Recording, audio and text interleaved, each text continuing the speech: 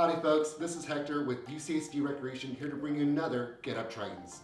Today we're going to be focusing on stretching out your hip flexors. This is going to be a really fun, simple exercise that you can do while sitting at your desk. What you can do first is take the leg that is away from your desk, place your ankle on top of that knee, and sit up nice and tall. From there you can use your hand or your forearm to press down on the knee, pushing this knee that is on your other foot away from you.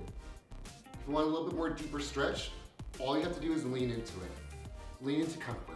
I'm leaning into that bent leg, resting on my opposing leg, and coming back up. If you want, you can flip your chair around or switch sides. Again, same preface, forearm or hand on the knee, press down. If you want to add a little bit more stretch into it, lean into that knee. Again, that knee is going straight to the floor. Coming up.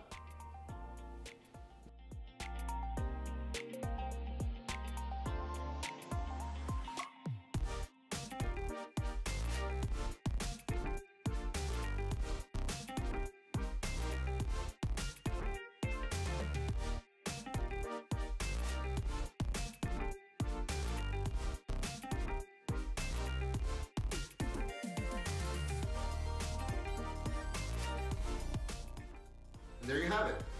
Thanks for joining us. Until next time.